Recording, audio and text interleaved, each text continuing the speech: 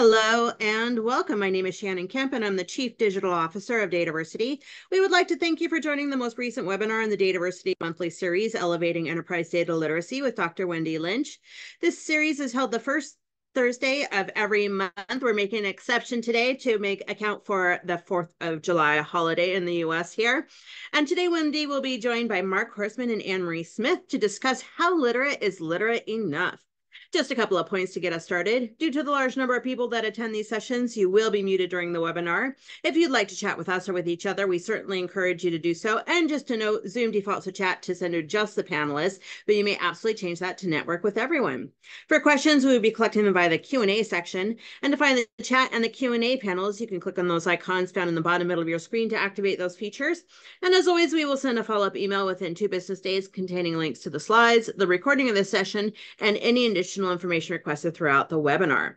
Now, let me introduce to you our guest speakers. Mark is a data evangelist for DATAVERSITY. From his early days as an intern, Mark's trajectory led him to ascend the ranks, culminating in his role as manager at prominent organizations, including Alberta Motor Association, Northern Alberta Institute of Technology, and many others. So throughout these diverse roles, he has etched a path as a stalwart in data quality, master data management, and data governance.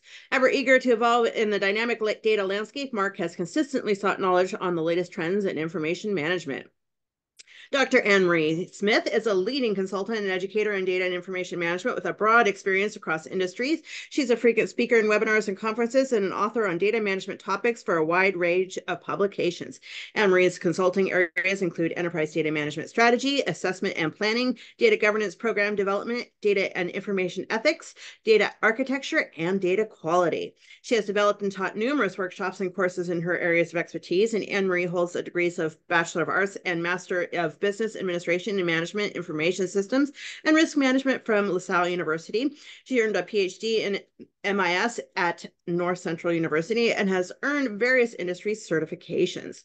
Now let me introduce to you the speaker for our series, Dr. Wendy Lynch. For over 35 years, Wendy has converted complex analytics into business value as a sense maker and analytic translator. A talented researcher and consultant to numerous Fortune 100 companies, startups, and healthcare giants, her own work has focused on the application of big data solutions in health and human capital management. An author of books on effective communication and analytics, Wendy has pioneered the only structured system to empower a new generation of professionals who will revolutionize the successful application of data to solve business challenges. These trained analytic translators allow companies to convert advanced analytics into actionable solutions, building a sustainable alliance between analytic and business professionals. And with that, I will give the floor to Wendy to start the presentation. Hello and welcome. Thank you so much, Shannon. Thank you to Mark and Anne-Marie for joining us today. And for all of you who are coming back, welcome back. And for those joining us the first time, we are happy to have you here. I'm going to start this topic on how literate is literate enough by giving a little bit of background before we have our panel discussion. We're all here because we are interested in data literacy, and we're interested in part because of statistics that we hear like this, that businesses with the highest level of literacy and mastery of data, which includes policies and technology and people, that those companies have 70% higher revenue per person than companies that don't. When we hear these kinds of numbers, it's not a surprise that leaders tell us they want people to be literate. And that means that having all of their population from left to right have a proficiency that includes the ability to read and recognize data, to understand that data, to convince and argue, to use data to make their points, to explain complex analytics. And then at the highest level, we want people to actually do analysis and maybe teach others about data. So it is not surprising when we hear that 90% of business leaders believe that literacy will be critical to their success and that the organization will advance if they are highly literate. And so we hear that business leaders really believe that most or all of their workers are already literate. This one study showed that 75% of leaders thought this. That goes down a little when you ask mid-managers. Only half of them believe that most or all of their workers are data literate, but they are optimistic. They believe in their people, that it's already there. However, they may not be looking at the same evidence that I've seen, which says that really only a quarter of employees nationwide are confident in their data skills. And actually, some studies who look at people who are highly skilled, it's down to like 8%. So we have a big task to make everybody literate if we want everybody to be highly literate. And there may be some limits to this. If we look at what capabilities we are starting with, 62% of US adults operate at a very basic math level. Worse, 1 in 5 admit to having severe math anxiety, so much so that when they look at them on a functional MRI, their brains register math in the same way that they register physical pain and fear. Some studies say as few as 3 out of 10 are able to interpret. Well, actually, 3 out of 10 cannot interpret a simple graph and understand what it says. Plus, we have some levels of finger pointing. So we hear that we need to focus on certain types of people, like those from the social sciences that tend to go into human resources or sales. So we have an environment where leaders overestimate how literate people are. People have much less data ability than we think they do. There are barriers, and then there are finger pointing and blaming for who it is that's a problem. It reminds me of the 1980s when companies started to believe that fitness was the answer for their employees, and they would pick skinny people to tell them that weight loss is easy. They would pick fit people to tell them that exercise is easy, the same way that now we pick all of our favorite nerds, and I include myself in that category, to tell others that data literacy is easy. So let's look at a couple of other types of literacy so that we set a stage here. So let me first start with a concept called strategic alignment that I will also rename business literacy. And that is where all the people in the organization understand the purpose and goals of what the company wants to do. Now, we understand that this is important because all of the business journals tell us so, that employees have to understand the strategy. They need to know why they do what they do. And there are statistics, again, in this type of literacy that say that when you have a company where everybody is aligned and has high business literacy, their revenues grow faster and they're more profitable. So if we again look at the population from left to right and strategic alignment, or also known as business literacy, that what we want is not only for the population to be able to do their job, but they want to connect their jobs to critical performance indicators, key performance indicators. They want people to be able to understand and communicate what the business strategy really is, then tie their decisions to the key aspects of that strategy, and then at the highest level, actually create strategy that will align with what the business objectives are. And so when you ask executives, they are again confident that most of their employees can obviously explain business strategy. 1 in 5 executives have high confidence that most employees can explain their company's strategy. but how many really do? One study showed that fewer than 30% could correctly choose their own company's business strategy from a multiple choice list. Another study showed that 13% of frontline managers in a large organization could name their top 3 business priorities. And one study by Price Waterhouse said 93% of employees could not articulate their company's strategy. So we have overconfident leadership who knows how important this issue is, but overestimates how many people are actually business literate. So once again, leaders in the boardroom believe that strategic alignment, business literacy is easy because they said so. So let's just do one more type of literacy. I'll call it people literacy. The ability to understand the emotional and social circumstances in themselves and people around them. We see in business journals that emotional intelligence is really critical. In fact, they look at successful people in business and find that 80% of predicted job success had to do with emotional intelligence, not intellectual intelligence. Managers that have high emotional intelligence and interpersonal awareness have higher revenue. And over half of HR leaders say that they're starting to hire managers based more on their people literacy than on their business acumen.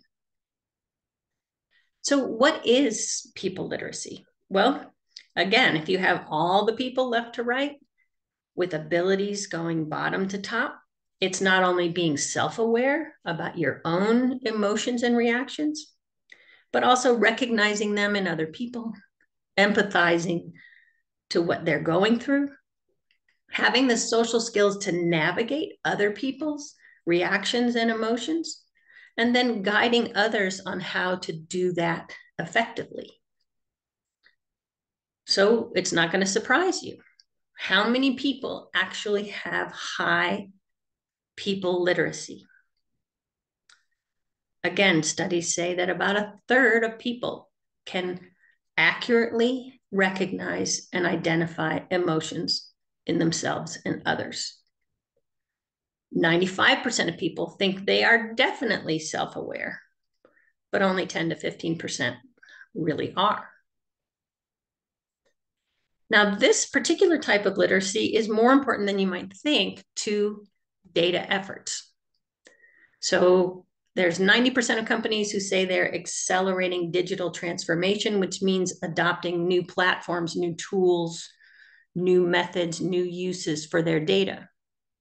But 70% of transformation projects fail. And according to Forbes, the reason they fail is because of people issues, not because of technology.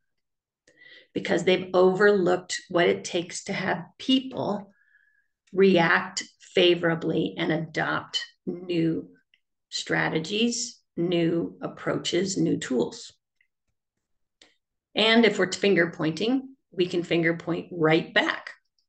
People majoring in science and business, so data literacy and business literacy, have the lowest levels of empathy compared to people, for instance, in HR. So while there are some who would say emotions are easy, again, we're in a situation where fewer than 1/3. So what we want is for all our people to be highly data literate, highly people literate, highly business literate. But where we actually are is fewer than 1/3 data literate, fewer than 1/3 people literate, fewer than 1/3 business literate. So as we talk about literacy today, I want to keep in mind that we all have different strengths. We might be highly data literate, but not so much people literate or business literate. Or we might have great people literacy and not so much of the other things.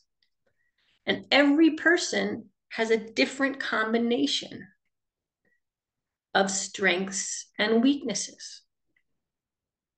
So, what if our CEO is highly business literate and people literate, but not at all data literate?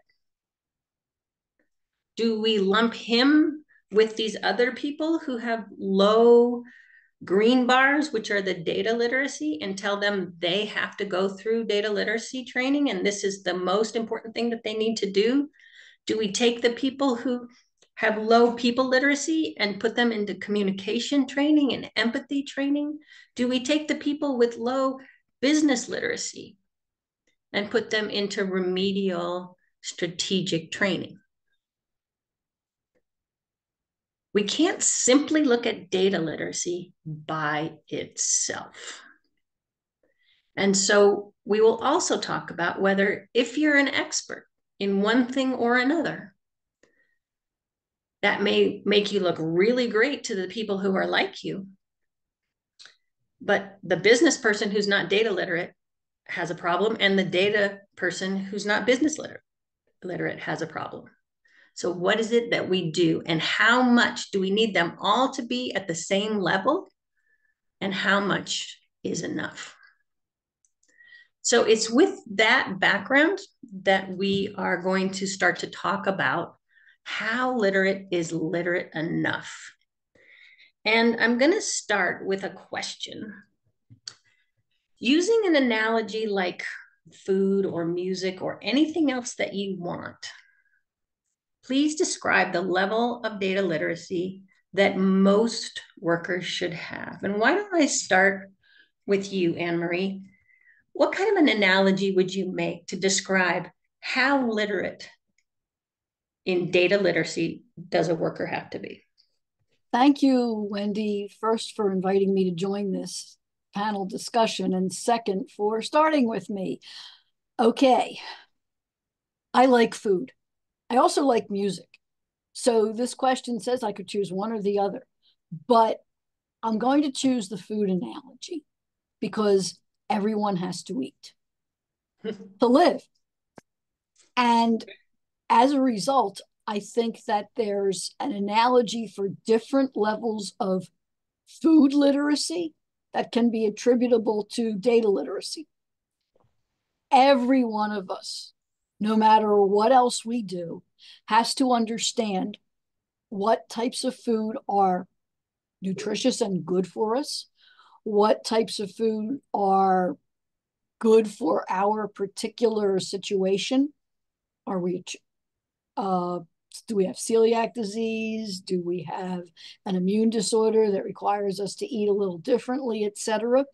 And we all have to understand those relationships between food and us as people. That's probably a baseline level of literacy.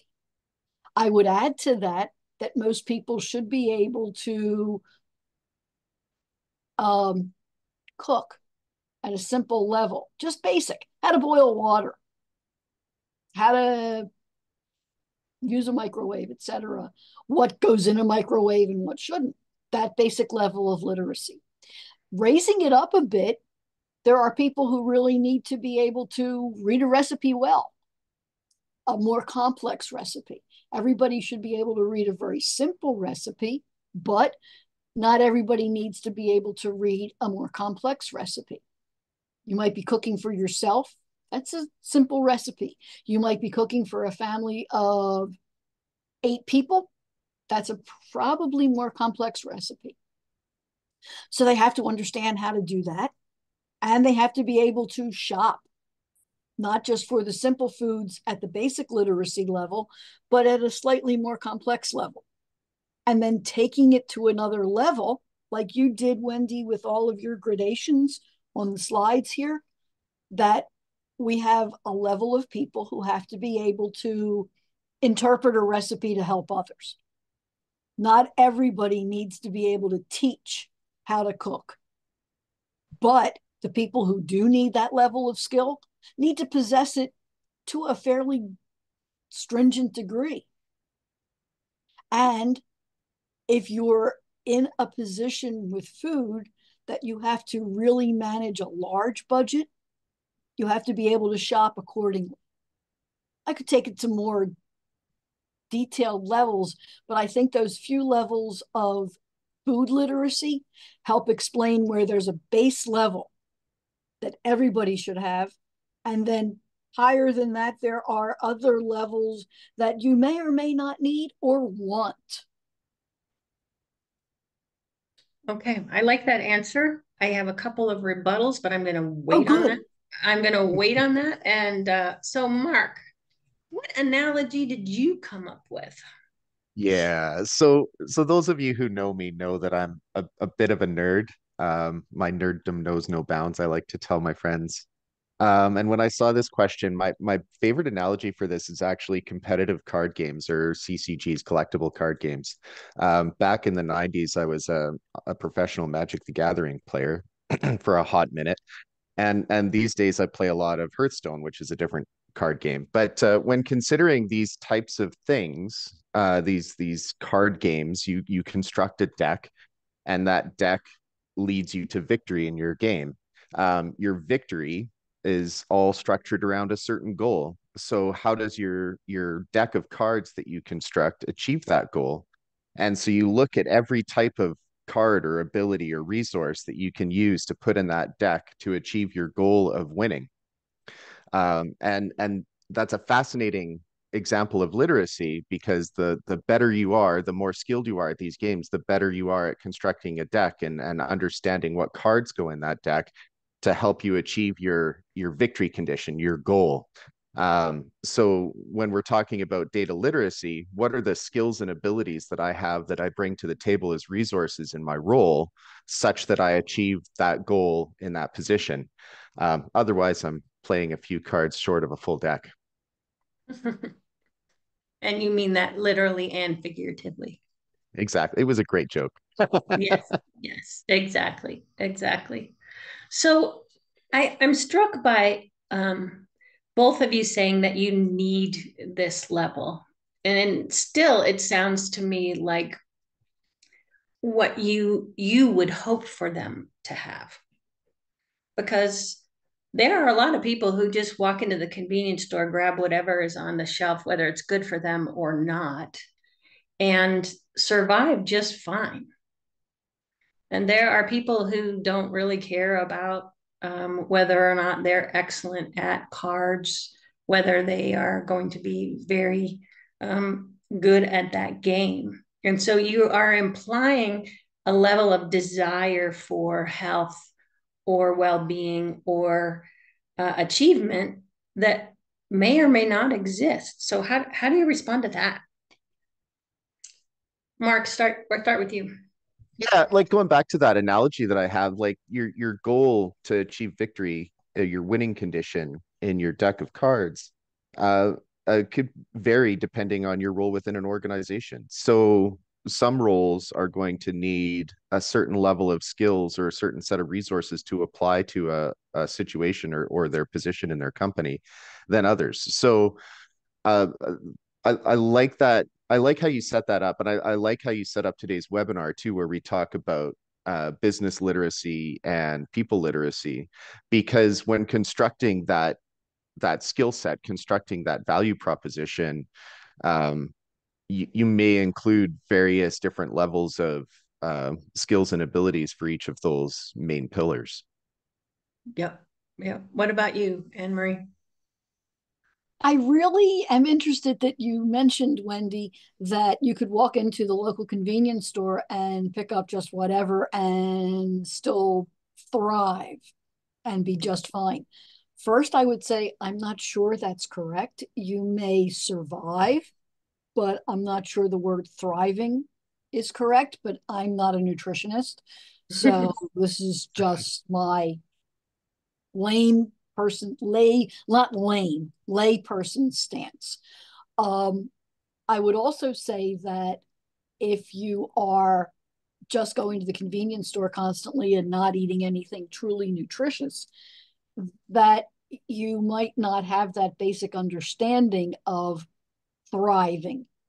You might not, you don't know what you don't know.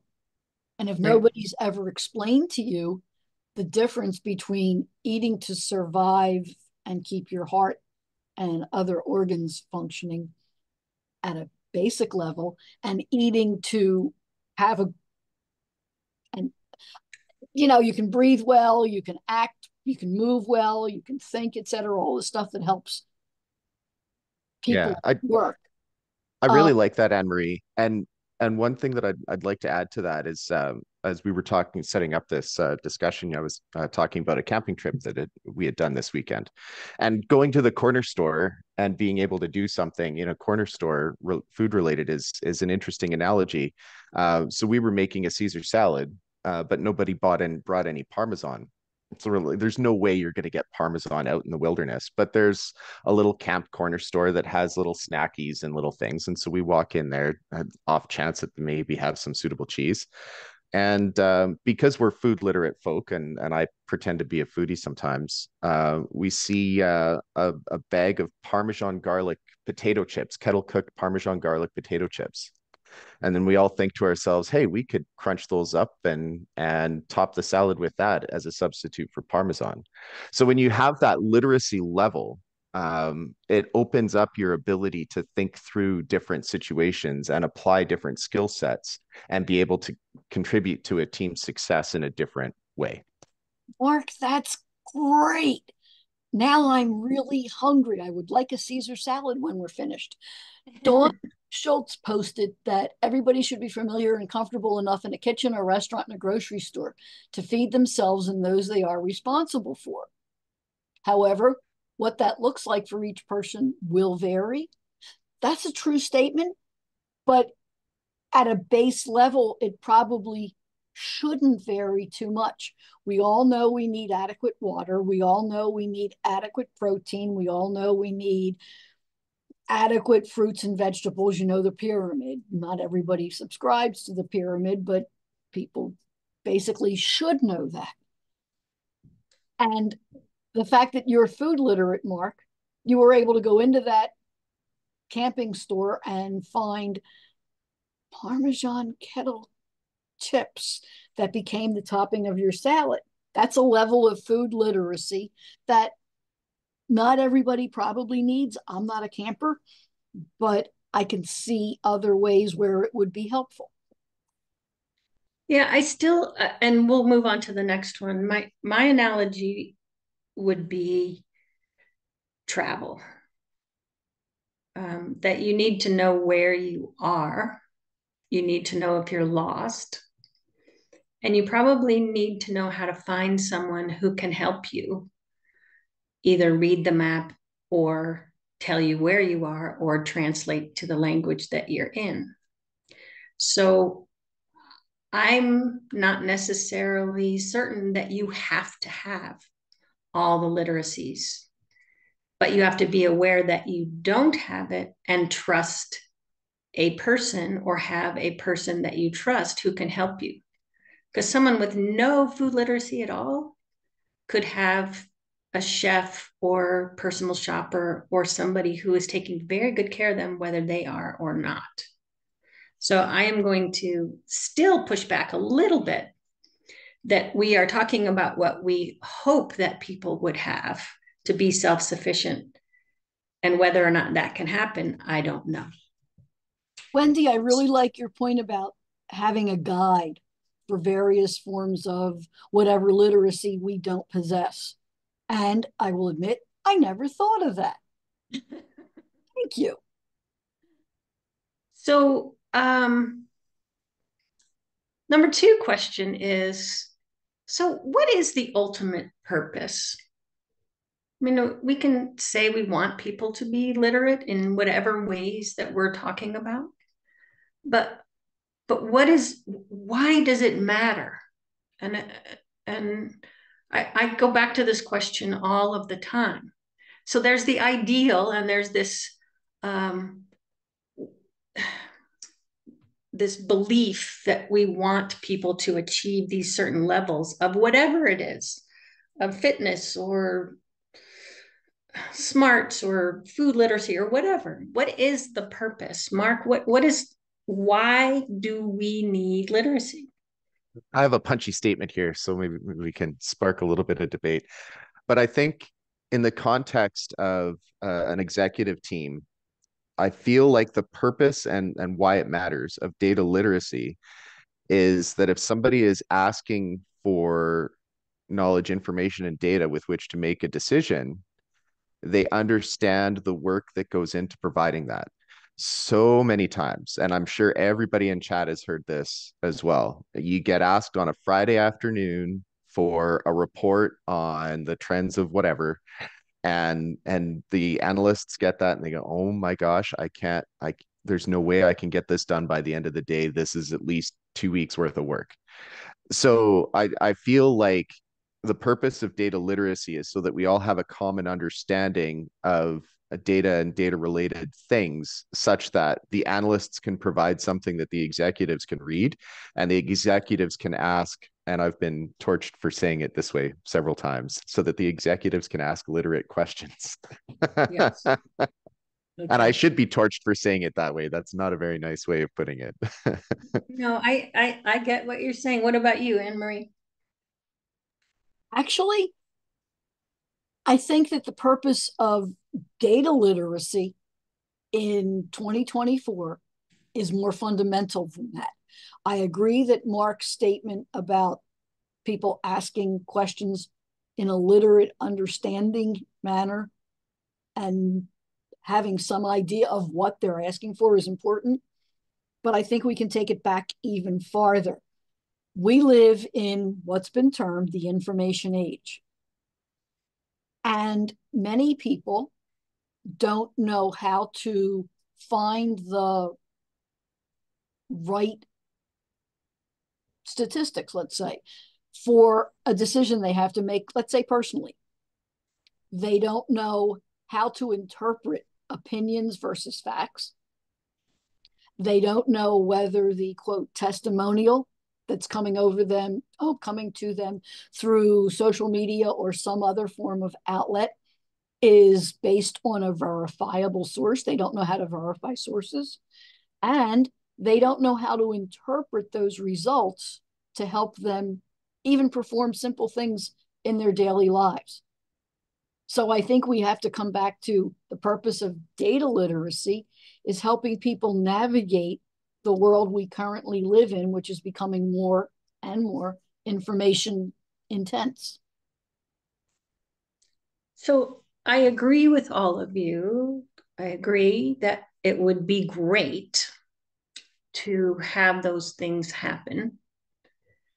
The question is can we get a busy executive to a point where they actually are going to know the difference between one very difficult question and how much it will take compared to another very difficult question? I mean, are we really going to elevate them to that level? Or, and you're going to hear this again and again, what if they have a trusted person who understands where they're coming from and understands what the analysts have to go through, who has become an ally to both sides so that they aren't yelling across the chasm that, no, we can't do that. Yes, you can. No, I can't. Why do we have to elevate everybody to the high level rather than having a good translator in the middle? Wendy, maybe it's recognizing that you need a translator. Got it. Recognizing that you don't know what you don't know. And Good being point. comfortable in that recognition and identifying who that guide is. So maybe the level of literacy that we need is the level of people or the level of understanding that you don't know. Yes. I think you might very well be right. Okay. So specifically, and maybe this will come back to your ask literate questions. comment, Mark, but how specifically do you know that somebody meets the requirements for being literate? I mean, if you're not going to run an assessment, and I know there are bunches of assessments out there, but you walk into a room and you're not quite sure where you are with people, how specifically do you observe something or hear something or notice something that tells you whether somebody is literate? How about you, Anne Marie? Oh, Wendy. One of my roles here is as a consultant. So I'm going to use the consulting expression, it depends. And you can smack me, but you're far enough away that it might not be easy to do. I think it really depends on the role. And recognizing that nobody knows everything and that everybody contributes something to a situation. And recognizing what that contribution is. And sometimes that contribution might be that data literacy that comes from data acumen. Sometimes it might come from really the job of being a data analyst or a data scientist. And sometimes it might come as the translator guide that you mentioned a few minutes ago, Wendy, as that's the role. If you're an executive, I would hope that, and there you go, there's that word hope, that the executives would understand I don't know everything. And that's why I have assembled this group of people to guide me in one way or another.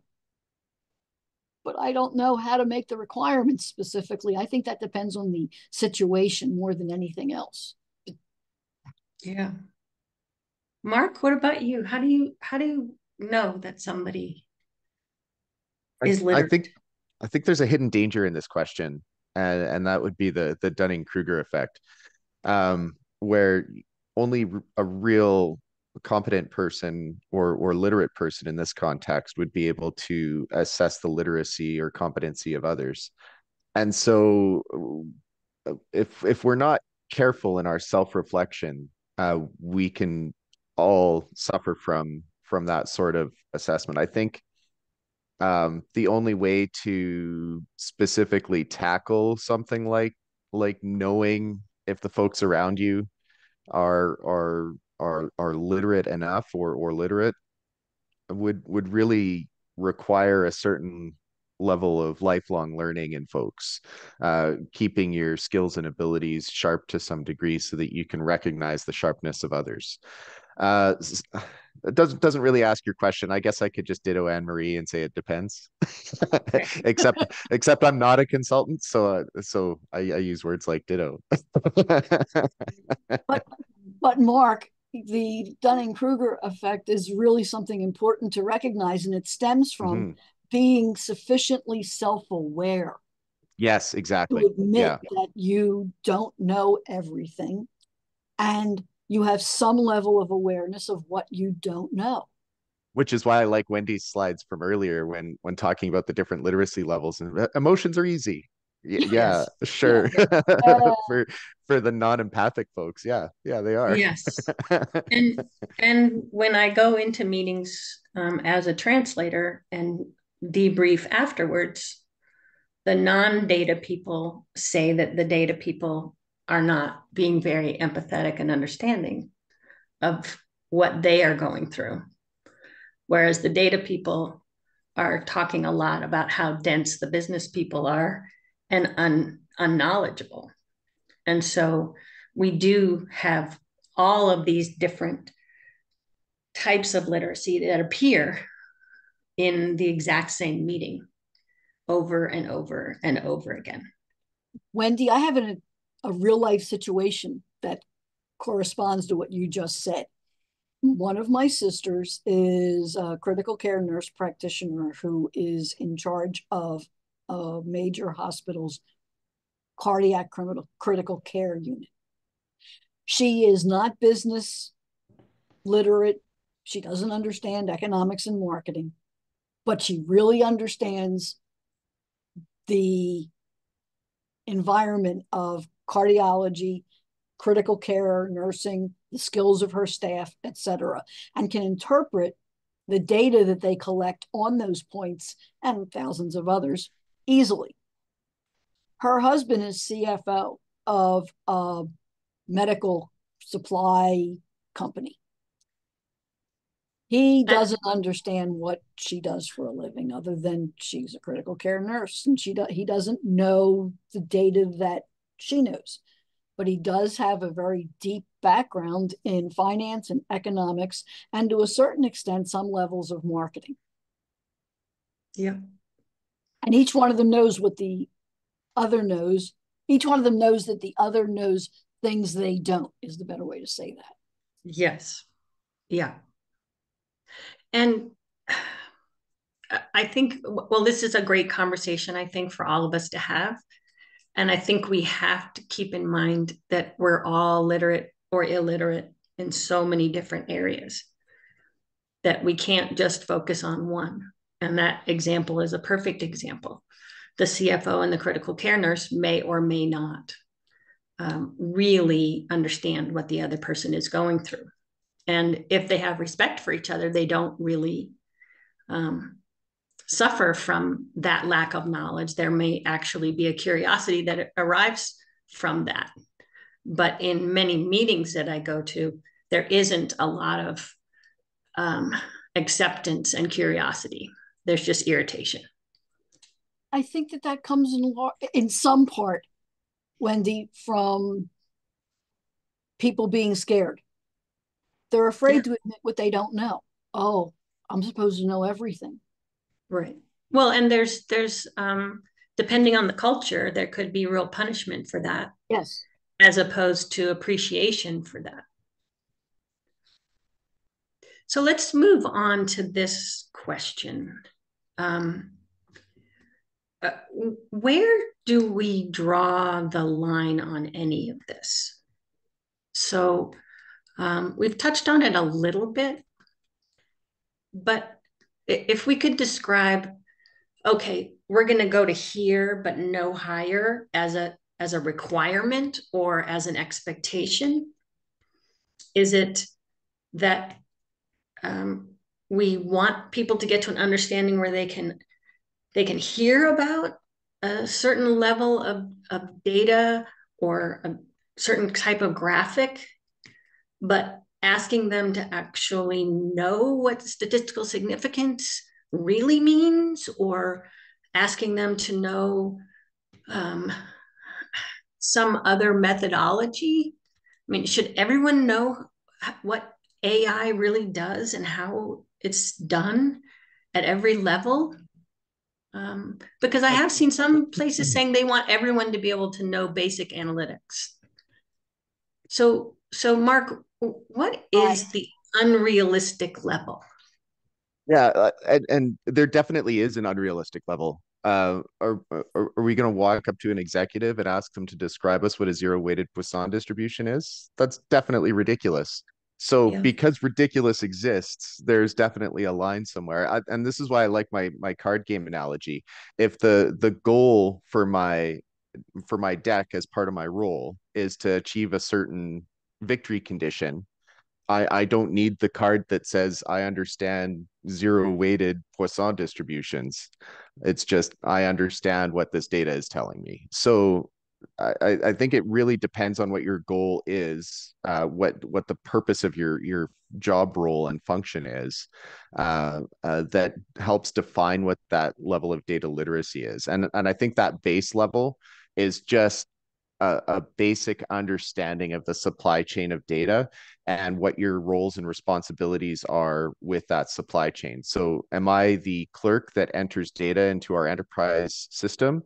And do I have an understanding that that data ends up on a report on somebody's desk? And how is that data used in the supply chain of knowledge in the organization?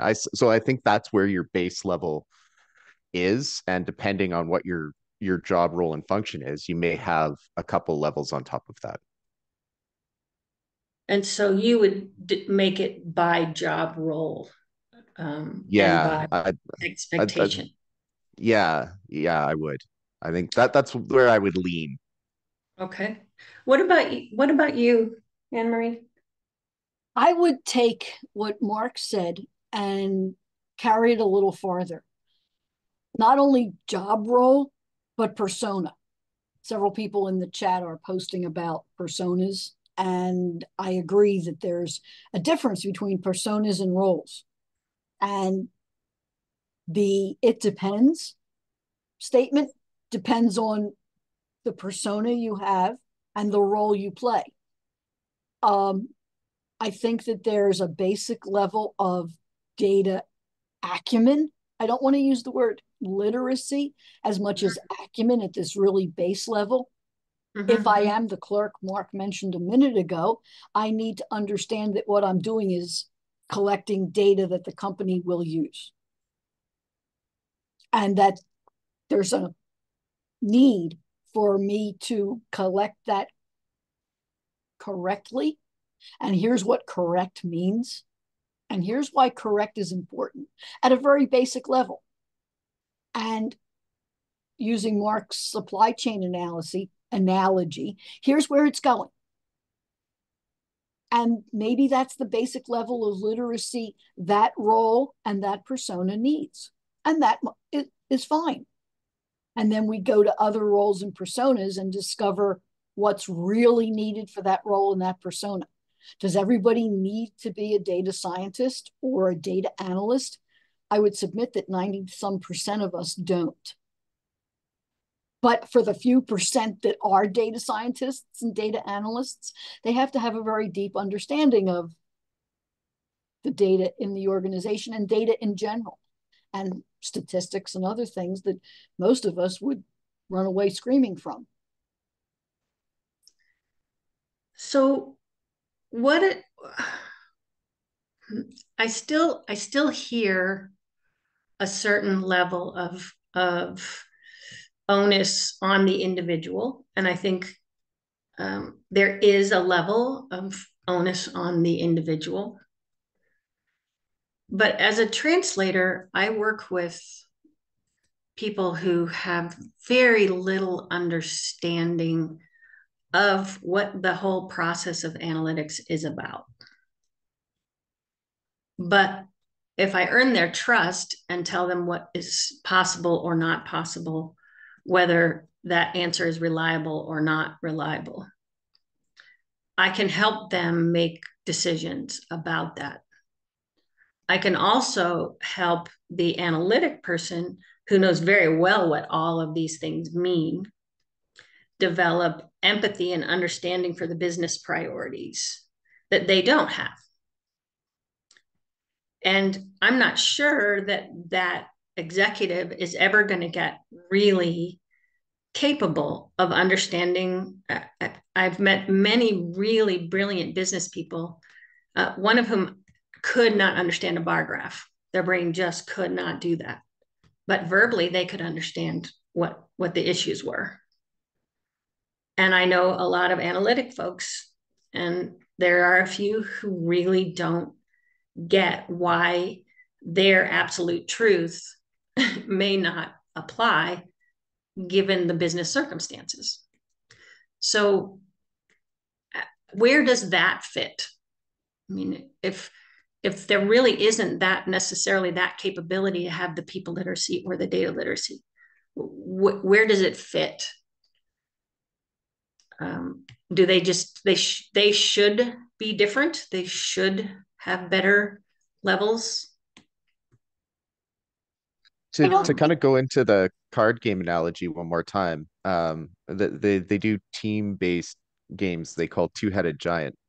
And in that kind of context, often what you'll do when you're constructing your strategy is you will pick complementary strategies. I'm deficient in this, so I need a partner who excels in this. Mm-hmm. And that kind of gets into analytic translators a bit too, Wendy, because you're absolutely right. Some folks may not need the ability to understand a particular visualization, But it would be incumbent on a translator to be able to describe that to an analyst and say, hey, we need a different visualization for this so that it speaks to the person who's trying to read it.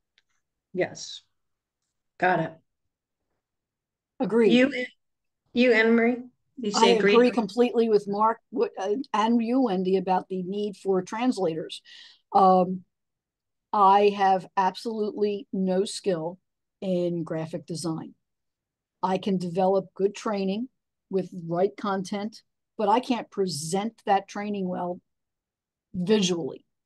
I'm just not skilled there. But I have the assistance of lots of people who are skilled in that area, who can take what I've done in content and turn it into something that's not only aesthetically pleasing, but useful in a learning experience. Those people are great because they can translate themselves. But sometimes we need a third party, an intermediary, to help discern what I was trying to teach to the graphics people who actually can turn that into something visually useful. Right. So I think a lot of times we either don't know that translation is needed, or we just think it can be done by each side rather than relying on that very valuable third party. Yeah. Yeah. And I think you're illustrating that you feel very comfortable in domains A, B, and C, but you are very aware that you're not that great at area D. Yes. And the fact that you say, look, that isn't my strength. Maybe the minimum amount of literacy, as you said, is to know when you're lost and when you need help. And be willing to accept the help. And say that you need it. Mm-hmm. Maybe that's the basic level of literacy, Wendy. You might very well be right. It could be. So as we move into the next question, and we may have almost beat it to death, but my question here was, if we have people who are experts, is a translator the solution versus telling Mr. Analyst on the left that he needs to now become good at people skills and business skills, and the person on the right that they must now become data literate and people literate? How do we think about the parallel minimums of different types of literacy? And what do we require from data professionals?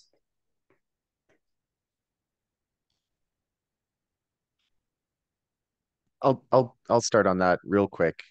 Just in my career as a data governance manager and a professional data governance person, my largest success has always been being able to speak enough business words to secure funding for program.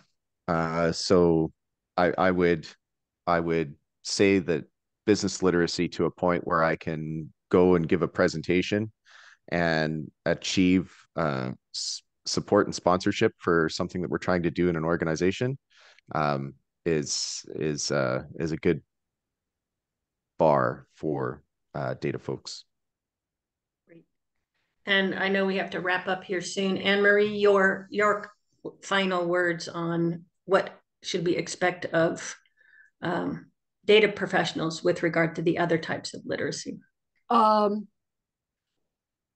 Similar to what Mark just said, I think I think every data person should recognize the areas where they are competent and the areas where their acumen isn't as strong, and be comfortable enough with that knowledge to reach out, because data literacy in part is about knowing how to interpret content. And some of that content is people skills and some of it's business literacy. Got it. So we will wrap up here. I know that we have taken almost the full hour, and for me, this was a great discussion. to hear about where you guys are on the needs. And I think we've heard each other, what we would like to see, what we hope to see, what we can achieve, what other kinds of support we might need. I think a lot of different perspectives and being aware of what we don't know may be part of the real critical issues here. So I want to thank Mark and I want to thank Anne-Marie. I also want to remind people, if they don't know, that very soon, hopefully in the next 30 days, we will be launching an analytic translator training. If you also believe that there is room for another professional to help bridge this gap, we will be launching analytic training very soon, and communication for data professionals who want to have a little more of those people literacy skills will be coming soon after. So I will stop there. And Shannon, do you have wrap up to do? I do. Wendy, thank you so much. And thanks, Anne-Marie and Mark, for joining. Just a reminder, I will send a follow-up email by the end of day. Well, we're going to try to get it out as soon as we can, given the U.S. holiday is the 4th. So we'll be out of office on the 4th. But stay tuned for the follow-up email, which will contain links to the slides and the recording. There are some questions, but so let me just throw in one here for the panel. So how do you develop translators in-house and prevent spreading them too thin if they're in very, very high demand? Wendy, maybe we should start with you on that. Yes. I think that there will be an optimal, depending on the rate of projects coming in, there will be an optimal number of translators who can facilitate the kinds of discussions that need to happen between the two teams or more than two teams. I am finding that one translator for a team of around 6 to 10, depending on volume and the size of projects, analytic people is a really good number.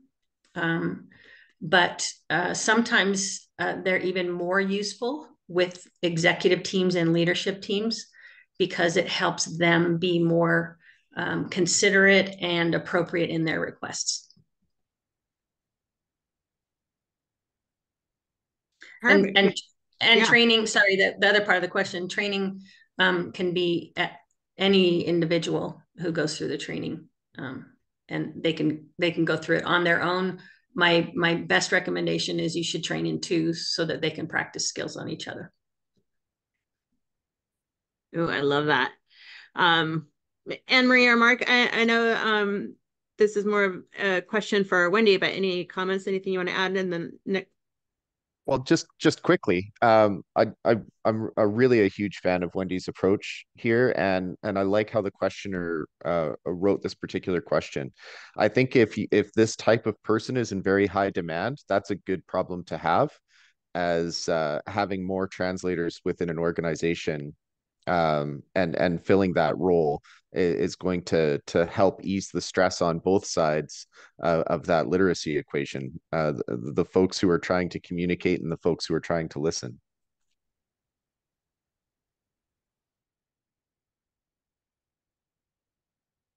perfect. Anne-Marie, anything? I agree completely. The more the merrier. It's a wonderful skill to have. And I think more organizations would be much more adept in data with a translator culture. Agree. Perfect. Well, thank you all again. And to Wendy's point, we will definitely have that up this month. Stay tuned for an announcement. We'll get all the analytic translator content up to DATAVERSITY, the training.dataversity.net. So stay tuned there.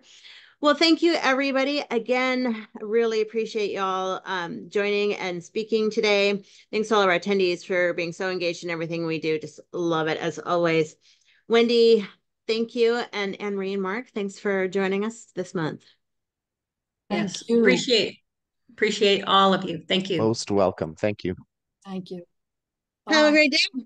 And for those in the United States, have a great 4th of July and holiday weekend. Cheers. Thank you.